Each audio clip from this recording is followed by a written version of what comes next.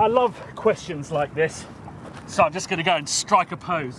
What an amazing day. Because these kind of questions are always the ones that initially stump me. I go through the same process. Well, I don't know. On Twitter, from Dylan C. Myers, any advice for someone trying to put together an effective reel? How many tracks, how long, etc. Seems simple at the onset, but I'm sure there's some nuance to the whole thing. And the one thing I would say is, oh, sorry, other than that, is this isn't about nuance at all. And the short response would be quite simple.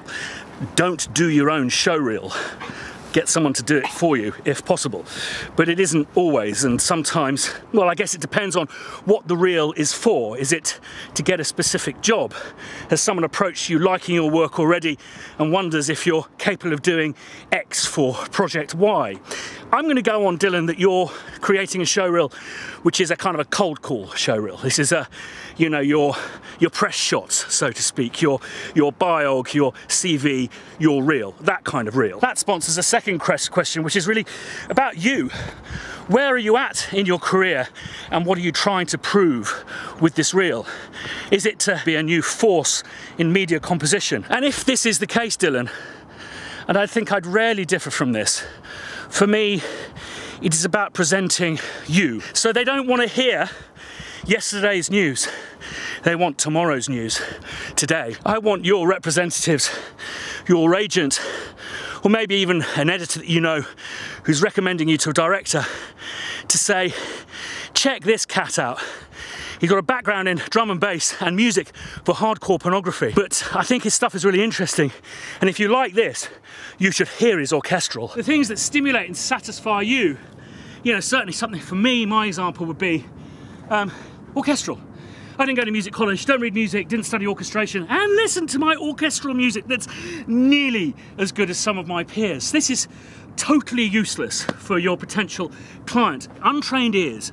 Orchestral track 2 or 3, it'll all sound exactly the same. Not about nuance, I promise you. It's difficult to say this because it sounds so rude, but this is me assuming a false arrogance. Your listener is stupid. They have socks stuck in their ears, so you've got to slam them round the chops with something they've never heard before, something out of the ordinary, make them think, wow, if that's what he can do with dog barks, imagine what he can do with an orchestra. In my time as a fledgling composer, yes, they would ask the question, can you do orchestral mock-ups? Do you own Giga Studios, the thing they used to say. They'd say, listen, I just need to see how you work to picture. These things now are a given. The ability to write orchestral, the ability to mock up successfully. Everyone has access to orchestral samples, sorry about that. The ability to work to picture is a given. So what is it that gets you noticed? And this draws me back to, and as I've said, I've been more wrong about this than I have been right. But one time I feel I and the people I was working with did get it right, was for our pitch for Alien Isolation, because I felt that this was more of a cold call.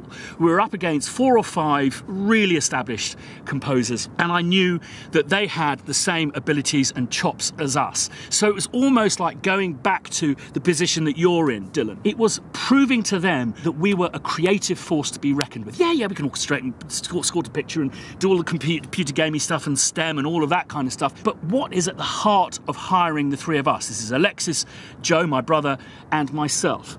So what we did is we came up with something that was highly conceptual.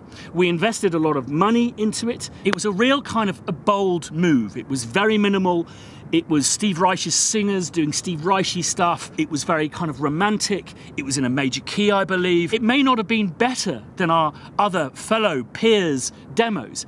I bet you it was different. It simply got noticed. My mum, she used to, when she was auditioning as a dancer, she always used to wear her shoes too loose, so she'd mistakenly kick a shoe off and apologise for it. Deeply unprofessional, but it was her recovery from that. Oh, she's sweet. So you've got to kick your shoe off. There are a few kind of notable relationships between directors and composers. Obviously John Williams, Steven Spielberg, but the one that always sticks in my mind is Steven Soderbergh and Cliff Martinez. I believe Cliff had a tape going around Hollywood of dogs barking. I think he made a piece of music from dogs barking, or it might have been pots and pans, but it was something highly unusual. And what I think Steven Soderbergh went for was not wow, that's really clever how he used those dog barks to create an amazing piece of music.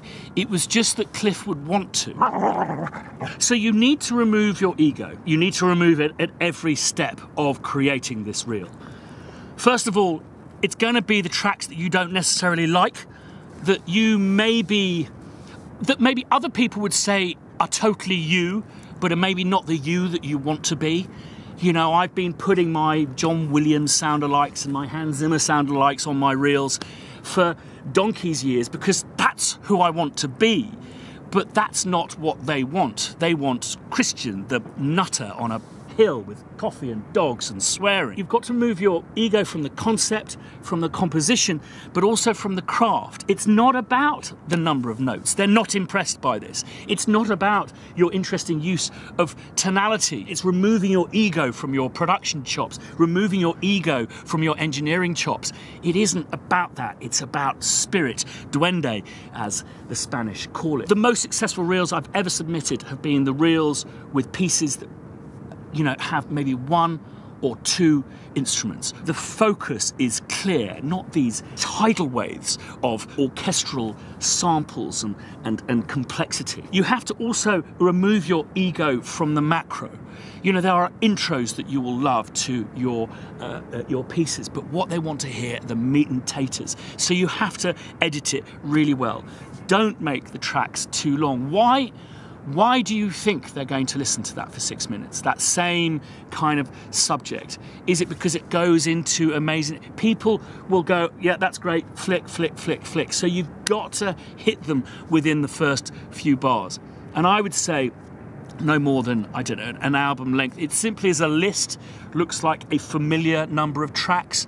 Any shorter, it looks a little bit possibly, arrogant, in the wrong direction. Any more than 12, it's like, well, you could have honed it down to your best music, not 30 tracks of stuff that you've done. I think a really good tell on what's working on a reel will be the stuff that then goes on to appear in the temp. What will happen is the director will center in on 2 or 3 tracks of yours, probably before making a decision, and then they will fall in love with these tracks and advise their editor to maybe try putting them into the picture. These will tell you what were the successful stories in your reel. But it's likely that you will, before getting any job, have to not maybe pitch, but maybe prepare a mood board of stuff specific to the job once you've talked to the director, and that is a different matter.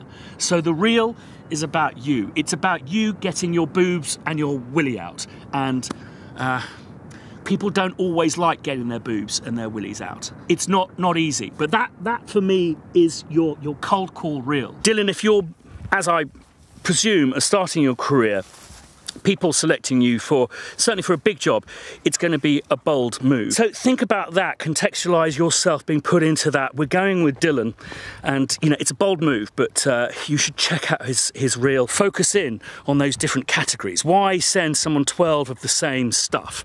Think about sound.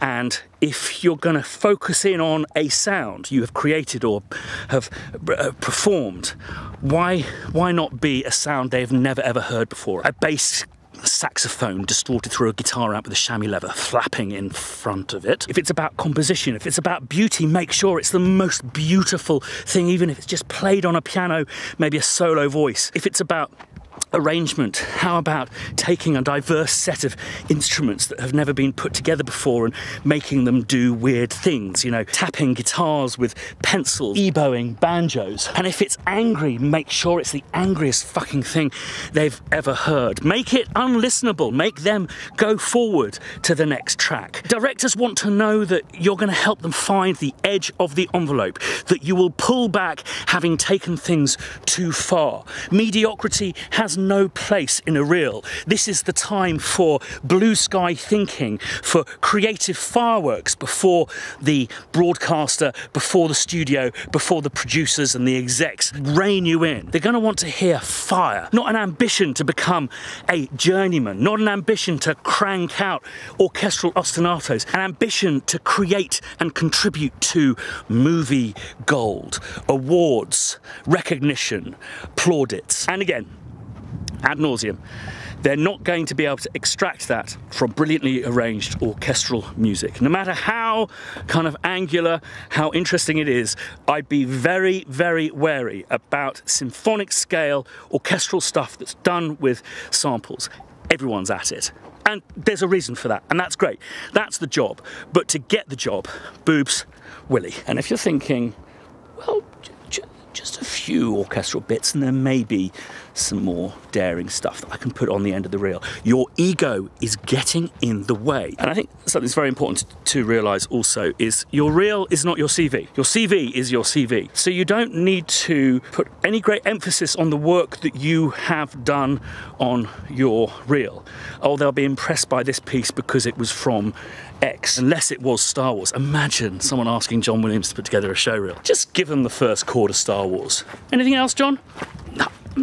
The reel, though, is about you as a creationary force, a visionary, someone who is going to take the director to find the edge of the envelope. Prove that you can be irresponsible.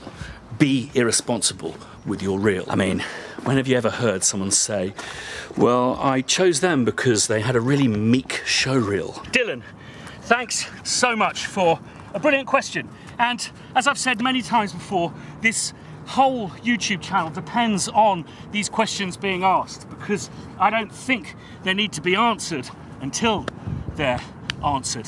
What are your views on what makes a good show reel? And maybe if you're not a media composer, I know there's a few editors and the like who watch this vlog, maybe you have some completely different views on show reels and what makes someone stick out from the crowd. Please contribute in the comments down below, and if you haven't read the comments down below, you're missing 2/3 of the value of this vlog, if not more.